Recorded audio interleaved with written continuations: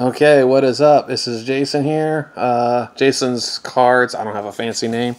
But this is a response to vintage oddball cards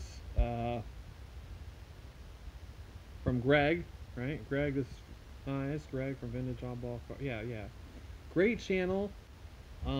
Unique channel. No other channel like his. West Coast guy. West Coast collector of all different sports, you know, Niners, Warriors, Gonzaga, you know, go Zags.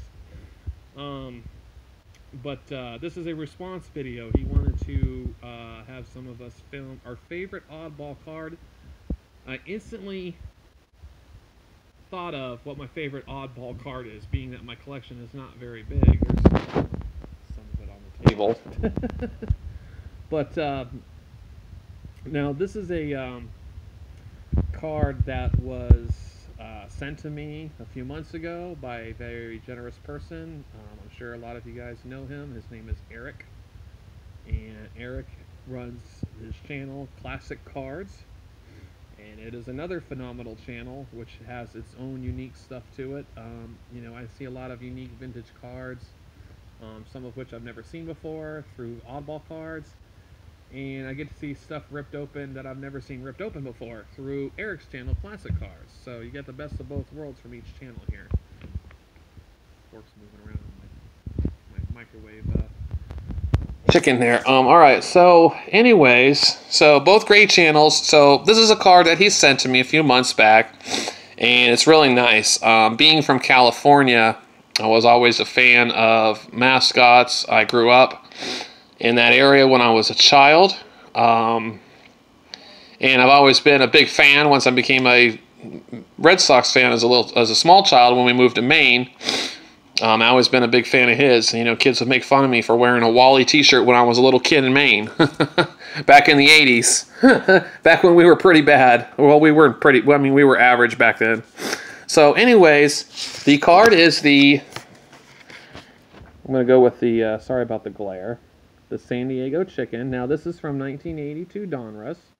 Second year of Donruss's regular baseball releases. Now, I'm going to read it real quick. It says, now beginning his 9th year in baseball, he is one of the most recognizable figures in sports.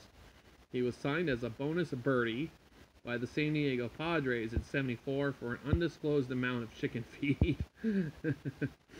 The chicken has also been farmed out on several occasions, playing to sold-out baseball parks at all levels of professional baseball. I guess they would rent out the chicken to people. Today, the chicken is considered a goodwill ambassador of baseball and stars in the popular TV show The Baseball Bunch. Not familiar with that. No one playing baseball today is better than the chicken in hitting foul balls, getting scratch hits, and we're calling box. I don't know why that's terrible. So, when asked what his goals were for the '82 season were, the chicken responded, I would like to be baseball's MVP. Most valuable poultry. The chicken says that he will autograph all chicken cards sent to him in care of the Donruss Company. There's the address.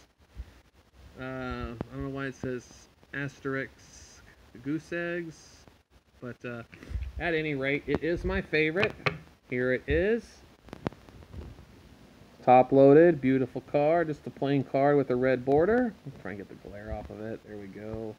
I'm not using my tripod because I'm just doing a quick video here. But as you can see, it is autographed by the chicken himself. And it is a very nice card. And I would consider this oddball because it's a mascot card. So I think that would qualify definitely as a mascot card. And who is the original mascot? The chicken. We all love the chicken, right? So that is it. Thank you for entering. Oh, it's Rick. Why did I think his name was Greg? Oh my God, I'm so out of it today. Anyways, thank you, Vintage Oddball Cards, Mr. Rick, and thank you, Mr. Eric, for sending me this card. This is a card that will be in my collection for a long time. I have no intentions to sell it or get rid of it. I'm just going to keep it around in my collection. Maybe put it with some other mascot cards if I get some. So, thanks everyone for checking that out, and hope to see more response videos from others as well.